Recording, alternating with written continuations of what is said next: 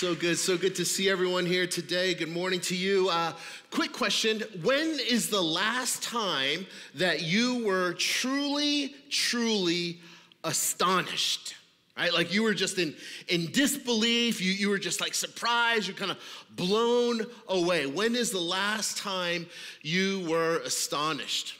I was talking to some people right before the 9 o'clock service, and we're talking about gas prices. Is it me, or does it feel like gas prices have gone up like $1 this past week? It's just absolutely crazy, right? It could be something as simple as gas prices bring astonishment, or it could be something as complex as the ghost town that was Los Angeles not too long ago. Right, during the COVID lockdown. That was pretty crazy, right? I mean, when have you ever seen just like a dozen cars, less than a dozen cars on the 101 and 110 crossover like that, right? It was kind of astonishing, yeah? But they don't always have to be so ominous, right? You can be astonished by God's creation. You can be astonished by good things, right? Like beautiful things, like maybe seeing the Grand Canyons for the first time. Oh my gosh, that's just amazing. I'm just blown away. Right? Or bioluminescent waves. Anyone see these? Like okay, all right. So someone, like a couple people. I've not seen these yet, but I would love to. But I just keep missing it. But that is just like amazing. Like, how does that happen? I think it's like algae or something like that. It's just absolutely crazy. I asked our staff earlier this week. I said I need some help. I need you guys to help me think of some astonishing examples. Do you guys have anything astonishing that you can think of? And Pastor David was astonished when I beat him in fantasy football last week. He said that was astonishing. No one else was astonished. Pastor David's right over there. No one else was astonished, bro, but only you were astonished. Anyways, I want to welcome you to NewStory Church, where we are diving in to the one time, it's only one time, that the Apostle Paul said he was actually blown away. He was astonished. He was beyond belief. In case we haven't met, my name is Tom. I'm one of the pastors here, and we are starting a brand new series today where we go actually verse by verse. We start with the first verse and we end with the last, verse by verse, through this incredible, powerful New Testament book called Galatians. Here's what some spiritual giants who have gone before us have said about this particular book. The father of the Protestant Reformation, Martin Luther, he said this. He said, the epistle, which is just a fancy word for letter, the letter to the Galatians is my letter. It's my epistle. To it, I am, as it were, in wedlock. It is my Catherine. Erica was here, my wife was here at the first service, and I've yet to say that any book in the Bible is my Erica, but here is Martin Luther saying, this book is my Catherine. That's a lot of love and devotion devoted towards one book. J.I. Packer.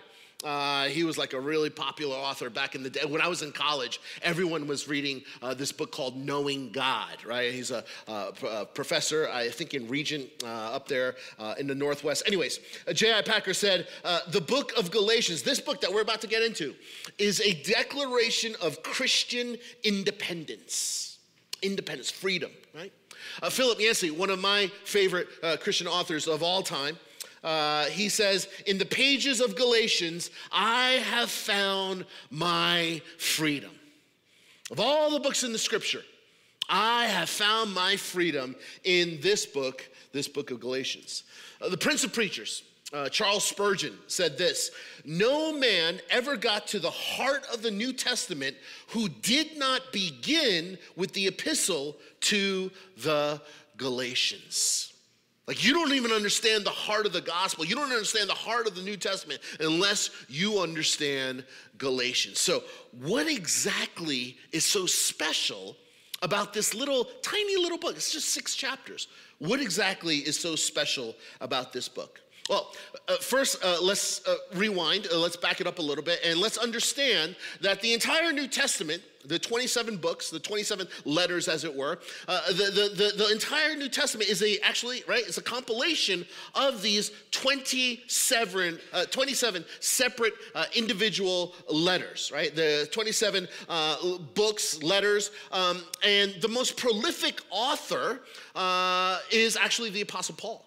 He wrote no less than 13, some scholars actually debate probably maybe even 14, but no less than 13 of the 27 New Testament books were written by one person, the Apostle Paul, including this one to the churches in Galatia of Asia Minor, which everyone recognizes the boot, right? That's over here, this red part here, that's actually modern day Turkey, yeah?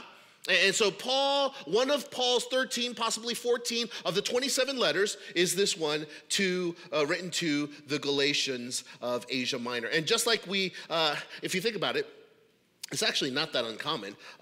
Anyone here send emails or receive emails? Yeah, okay. We don't really think about it because it's so rote, because it's so natural. But if you think about emails, at the very beginning of every single email that you receive, every email that you send out, the one thing that all emails have in common is at the very beginning of the correspondence is a sort of, I'm going to call it like a standard salutation, as it were, right? What I mean by that is to, from, and re. Right? There's always, every email, doesn't matter how short or how long the email is, doesn't matter who it's from, is to, from, and re. And you know what? Scripture is very similar. The Bible is, especially in the New Testament, very, very similar. In other words, structurally, Galatians, like most of the other books in the New Testament, starts with to, from, and re, just like an email. To the Galatians, from the Apostle Paul, regarding the gospel, right? Or, as we just heard in a much more lovely voice, especially today because I'm kind of congested, but as we heard in the opening bumper from a much more lovely voice, Galatians chapter 1, verse 1 says this: Paul, an apostle. There's the from. That's the from in the email. From Paul, an apostle, sent not from men nor by a man, but by Jesus Christ and God the Father, who raised him from the dead, and all the brothers and sisters with me. And now here's the to, right? To the who? To the churches in Galatia, right? It's from the Apostle Paul to the churches in Galatia. Grace and peace to you from God our Father and the Lord Jesus Christ. And now here's the what's it regarding? It's regarding the one who gave himself for our sins to rescue us from the present evil age. So friends, do you see? I'm just trying to set this up. There you have a to, a from, and a re. Right? Pretty standard as far as opening salutations for many, if not all, of the New Testament books. But here's where it gets interesting. This is fascinating. Notice the very next thing that the Apostle Paul writes after the standard sort of beginning, right? What are the first three words that he says? He says, I am astonished. I'm in disbelief. I am shocked. I can't believe it. See, right away, the tone is very sharp. It's very strong. You might even say that it's like a little bit like angry, even agitated, yeah? And it doesn't take much to realize as the reader, like something's up here, something's going on, yeah? Like, have you ever received that email, yeah, from someone who's like hot and bothered? What is happening, right? We need to talk right now, yeah? You get that email, it's like, bro, are you serious? Yeah? See, right away, we know this is different. We know it's different because in all the other letters that Paul writes, he always starts very cheerful, very happy, very full of thanksgiving and joy, right? But don't take my word for it. Like, look at one of his first letters, right, to the Corinthians. He says, I always thank my God for you. I'm just so thankful. Like after the from to re, after the beginning, the opening header, so to speak, he just exudes his thankfulness, right? In Philippians, same thing. Philippians chapter 1, verse 3. After the standard from to re, right? He goes, I thank my God. I'm so thankful. Every time I remember, every time I pray for you, I'm just full of joy. Man, I love you guys. I'm so happy, right? To the Colossians, same thing. Colossians chapter 1, verse 3, after the from to re, yeah? He says, we all of us here, we're always thanking God because of you. Well, every time we pray for you, we're just so full of thanks. Yet when it comes to these Galatians, it's like, I am astonished. I can't believe it. Okay, so why is the Apostle Paul so hard, so like hot and bothered right now, right from the jump? Why is that? Well, we read verse 6. I am astonished that you are so quickly deserting the one who called you to live in the grace of Christ and are turning to a different gospel, which is really no gospel at all. And he continues. Evidently, some people are throwing you into confusion and are trying to pervert the gospel of Christ.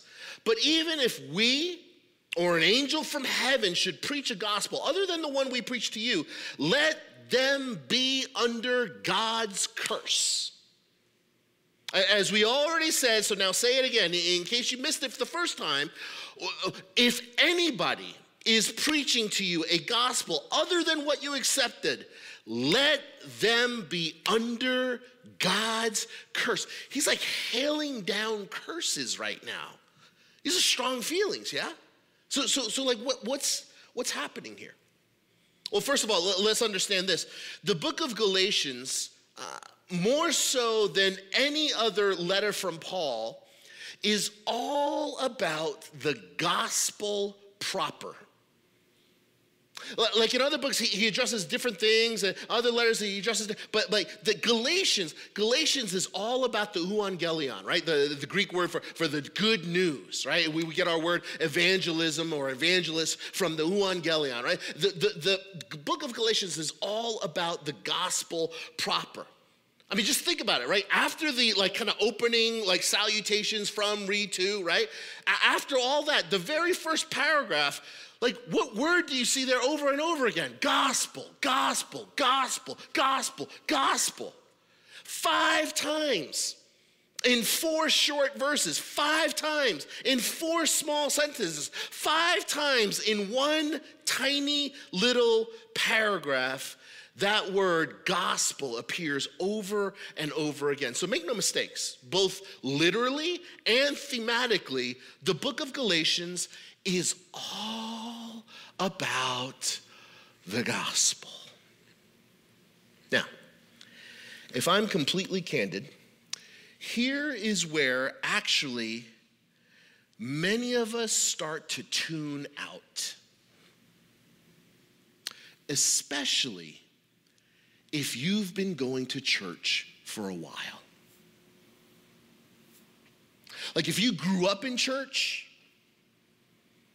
or you've been doing Christian things for a long time, I'm talking about like not just years, but like decades, there's a trap here. We tend to fall into this trap. The longer you've been a Christian, the longer you've been a part of a faith community that is a church, we tend to tune out right about now.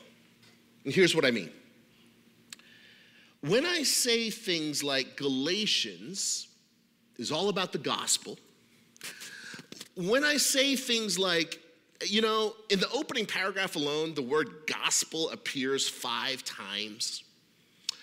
When I say things like, hey guys, for the next few weeks, we're gonna just dive deep into nothing but the gospel, okay? When I say things like that, those of you who maybe have been attending church for a long time, you would probably never say this out loud, although I actually have been a part of conversations where it is said out loud, but more likely than not, you probably wouldn't say this out loud, but like in your heart of hearts, in your thoughts, you might think something like this. Oh, okay, all right, the gospel. Gospel's great. I'm a Christian. I've been going to church for a long time. I love the gospel. Awesome. Great job, Pastor Tom. Keep preaching the gospel. Gospel's good. That's awesome. But you know, I already know the gospel, right? I'm good. Like maybe this series is for like my barista friend down the street who doesn't know the gospel, okay? But it's not for me. I already know the gospel. I'm good. I'm just kind of, maybe I'll just kind of tune out just a little bit because I already know the gospel. This is apparently a series for someone else. I need more, and this phrase is often used a lot, like, you know, there's milk and then there's, I need more meat. I need more meat, right? If you're thinking that way, if there's a part of you that kind of resonates with that, I just want to share with you a soundbite I intentionally left out earlier from, like, you know, all these spiritual giants, so that I could share it with you now, actually. It comes from one of my favorite preachers, hands down. He is my favorite preacher, hands down. And he was a longtime pastor of a church in a big metropolis area that was filled with both what I would call the overchurched and the underchurched. This church was filled with both believers and non-believers, okay? It's church very much like our own. Here we are in downtown Los Angeles, major thriving metropolis, and we too are filled with people that have been going to church for a long time and people that have just started coming to church like weeks ago. Literally, I was talking to one earlier this morning. I know they're listening online right now and even in this room, right? So very similar to ours. Here's what the late Tim Keller said. He said, the book of Galatians is a book on the gospel, expounding the gospel, articulating the gospel, pounding the gospel to Christians. But maybe you're like I am, he says. And that is, maybe you have also thought there's the gospel, which is milk, and then you move on to meat. He concludes, you never move on. You never move on. The gospel is the milk. It is the meat. It is the appetizer, it's the dessert, and it is everything. See, friends, I bring this up because I need to say, let's just get this straight. At no point in your spiritual journey, at no point in your Christian walk, do you ever graduate from the gospel to something better, to something bigger, to something deeper, to something sweeter, to something meatier. That doesn't happen. At no point in your Christ-like formation do you ever move beyond the gospel. See, because in a very real way, those who think they know the gospel to the point that it has somehow become rote or habitual, casual, trivial, maybe even boring, that person is very far from the gospel. If you think you know the gospel so much, so well, for so long, that it's become ho-hum, meh. Like, I know it's good, but I don't really get excited about it. Well, then you are very far from the gospel. You are very far from the gospel. Conversely, for those for whom the gospel is new every morning, like a fresh breath of air. For those for whom the gospel is living and breathing and dynamic and life-giving, this is a person who is actually starting to grasp the gospel. Or have you already forgotten? Like, these aren't just my ideas, but have you forgotten the text? Like contextually speaking, right? who was Paul writing to? Contextually speaking, the intended audience of his exposition of the gospel is not to a group of pagans in Turkey, right? He's not writing to a bunch of heathens and godless people in Asia Minor. He's not thinking that this letter that he's writing to is going to go to the bars and marketplaces and clubs of Galatia. No. Who is Paul writing to? Paul is specifically writing to all the professing Christians, to the churches, plural, in Galatia. In other words, both Christians and non-Christians alike need a continual stream of the gospel in our lives. You know, earlier this week in our Rooted group, we were talking about how doesn't matter how long you've been going to church, doesn't matter how long you've been a Christian, right? Every single day, in some way, shape, or form, we need the gospel preached to us. We need to intake the gospel in some way, shape, or form. Like personally speaking, myself, like for me and my spiritual walk, my daily walk, like I need to be reminded of the way, the truth, and the life that is Jesus Christ. After all, it is Jesus who said, if anyone would come after me, let him deny himself and take up his cross just once when he says the sinner's prayer. No. If anyone would come after me, let him do so daily, and follow me. See, this is why I appreciate what Keller continues to spell out. He says this: if you have been in Christ for 2 minutes or 2 days or 2 months or 2 years or 2 decades, what you really need is the gospel. If you're confused, if you're struggling with suffering, if you're sliding back into old habit patterns, whatever your issue is, you need the gospel. Does anyone here need the gospel today? I do. Every day. And so what exactly is the gospel? Well, Paul actually summarized it right before letting us know that he was so astonished. Did you catch it? He actually says right there, he kind of gives his minor salutation, grace and peace to you from God our Father, right? And the Lord Jesus Christ, and here it is, here's the gospel, in very summarized nutshell form. The gospel is the Lord Jesus Christ who gave himself for our sins. To what? To rescue us from the present evil age. You see, friends, first and foremost, what we need to remember, what we need to realize is that the gospel rescues us. It rescues us. We were in a position where we needed to be rescued, salvaged, saved. The gospel rescues us. Jesus is the rescuer. And the moment we forget that we are in need of being rescued, that is the moment the gospel becomes trite. The moment you think you're so stable and you don't need rescuing, that is the moment the gospel becomes trivial. See, Paul reminds us the Lord Jesus Christ rescues us from our sins, and he rescues us from the present evil age. Jesus rescues us.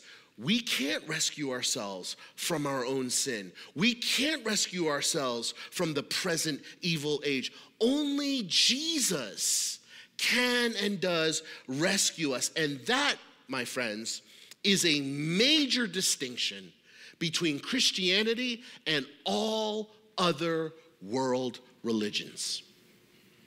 Like let me put it to you this way. Think about it like this.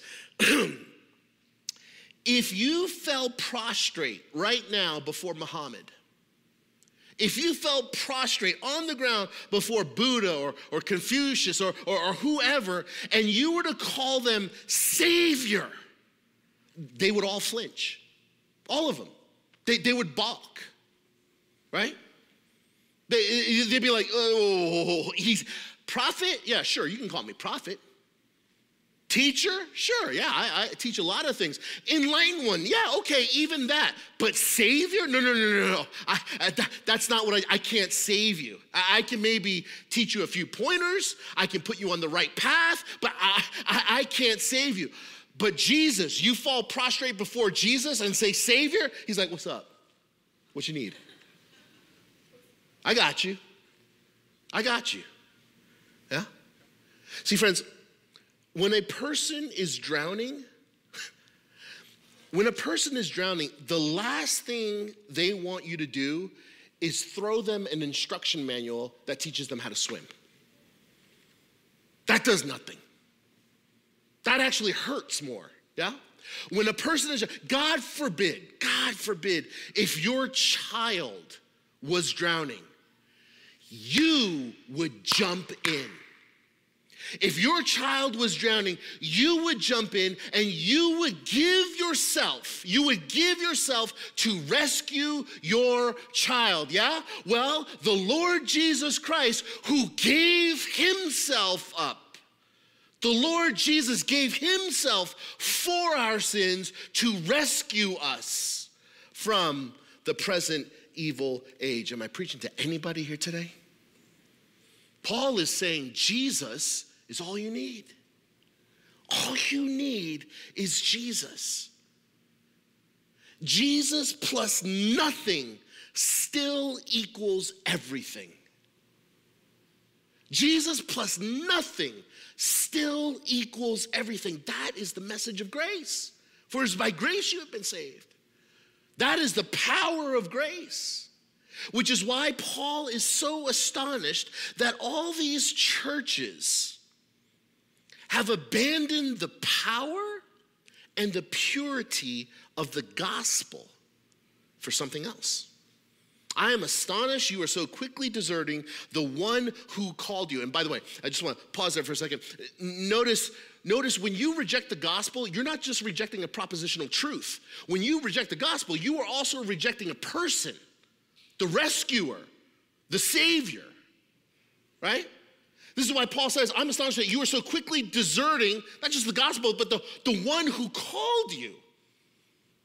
This rescuer who called you to live in his grace. And you're turning to like something else. You're turning to like a different gospel, which is not really a gospel at all. Evidently, some people are throwing you into confusion or trying to pervert the gospel of Christ. And we're going to get into the specific ways that these people were trying to pervert the gospel of Christ later on in the series. But for right now, let me just highlight what Paul's point here is, and that is Jesus don't need your help, okay? His message doesn't need you to add anything to it.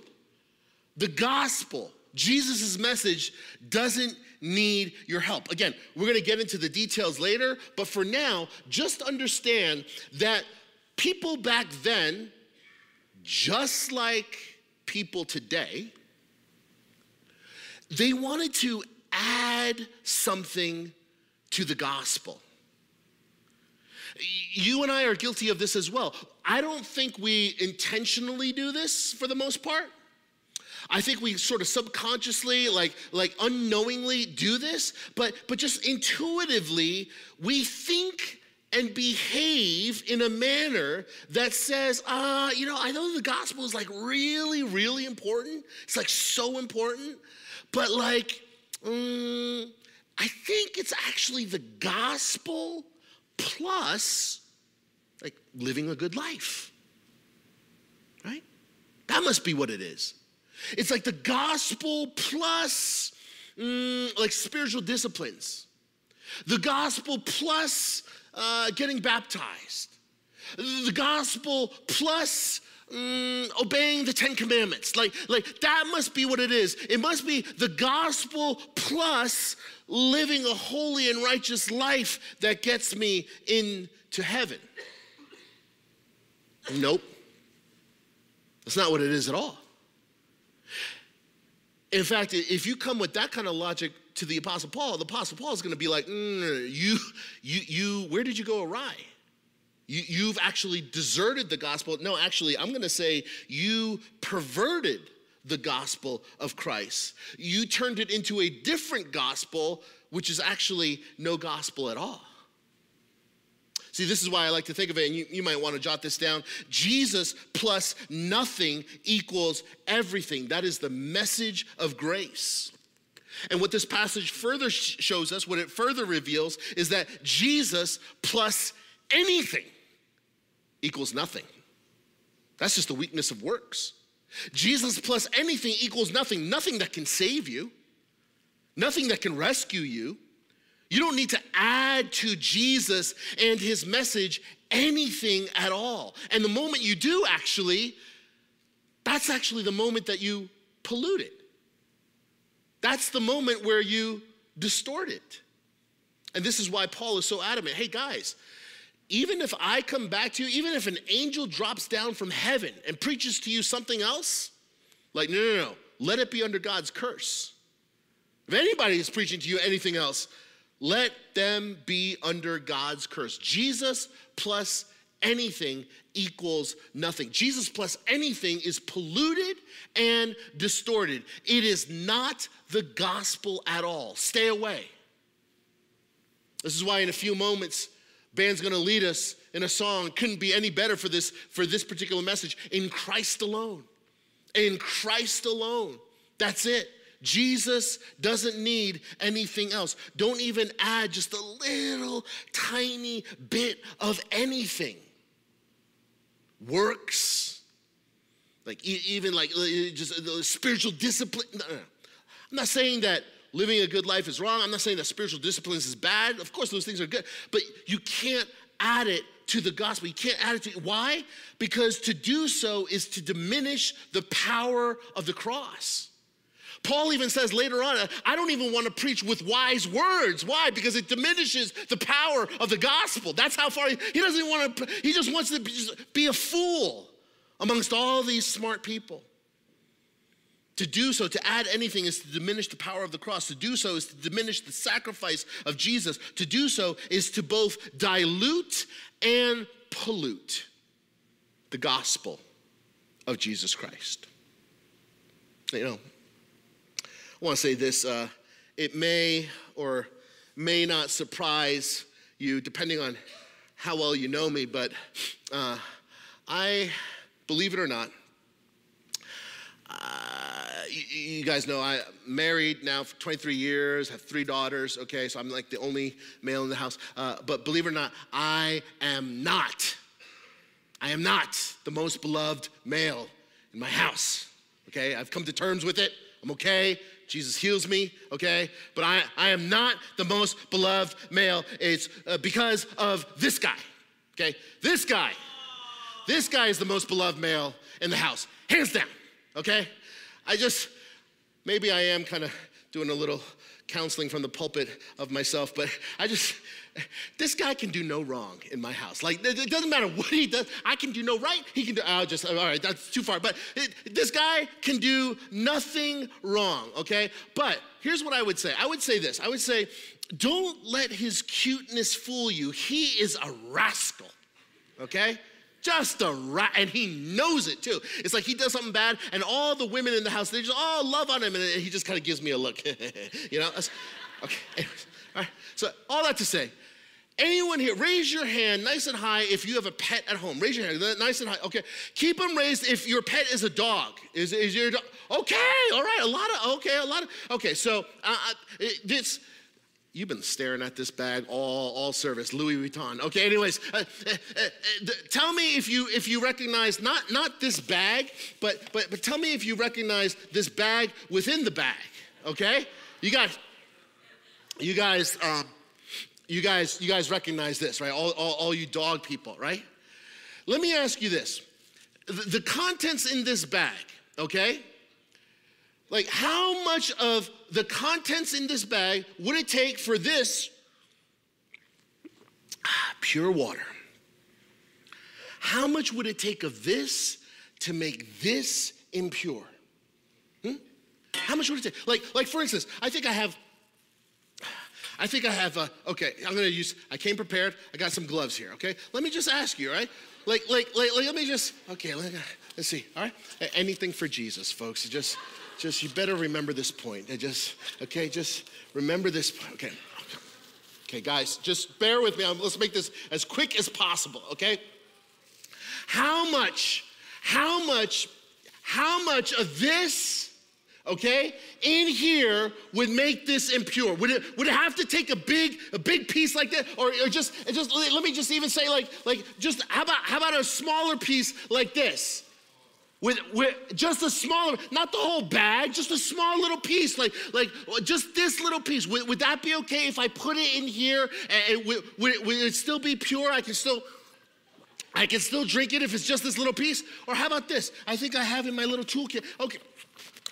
How about if I just take this little spoonful, okay? This little spoonful, and I just put this little spoonful in there like this, okay? Would this still be impure? It's just a little tiny bit. You can't even see it. It's just a little, some of it's sinking, some of it's floating. Okay, it's just a little tiny bit of this. Just small. Look at how much water this is. And it's just a fraction of, would this be impure to you? Would you drink it? Would you drink it?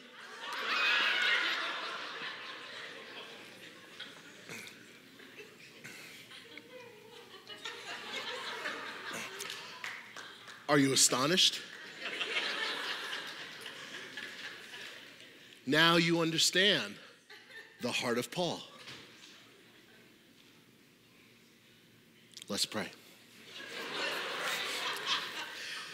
By the way, it's just chocolate, everybody. It's just chocolate. I got you. Let's pray.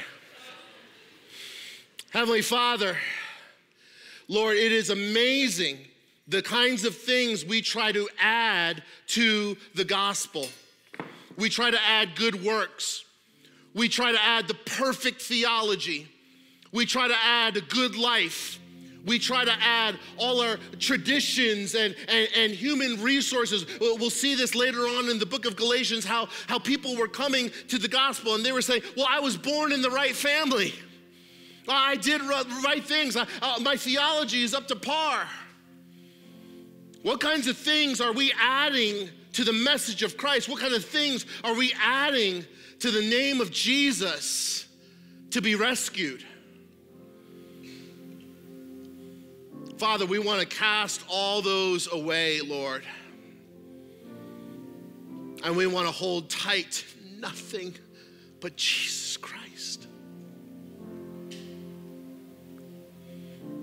We want to hold on tight to nothing but the message of Christ, the gospel. The gospel is all we need. The gospel is all we need. Jesus is all we need. We don't need anything else. We don't need anything else. And when we grab hold of Jesus, when we grab hold of his message, that changes everything. So Father, my prayer is for everyone here, whether they've been coming to church all their lives, or maybe today is their first day. Or maybe they're somewhere in between. Father, may we experience the sweetness that is Jesus. May the fact that we are rescued from ourselves and from this world not be a trite and trivial thing. We've been rescued. We were drowning and you dove in. You didn't throw us an instruction manual. You didn't even throw us a life preserver. You dove in. And in fact, you took our place. You hurled us up. You hurled us up. You took our place and died for us. That is the message of Jesus Christ. And to that and that alone we want to hold. To that and that alone we want to embrace. So Lord, hit us anew by the power of your Spirit. Give us a fresh wind by the power of your word. We love you and we worship you. We pray that because of this time we would fall actually deeper in love with you. In Jesus' name, all God's people said, amen.